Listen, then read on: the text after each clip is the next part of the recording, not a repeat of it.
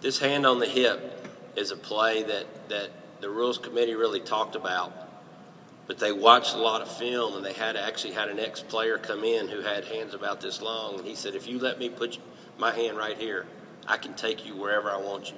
You can't even tell I'm pushing. So again, a play like this where he just puts it on and reaches around, these are going to be automatic fouls. Automatic anytime they make a move.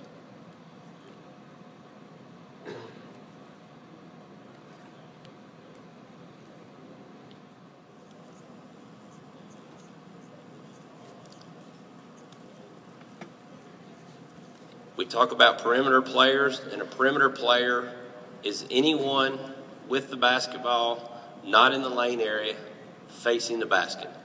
So whereas the big man pops out right here, and that's not where the foul was, once he turns and squares up, even though he may be the 5-man, he's now a perimeter player. So the same rules are going to apply.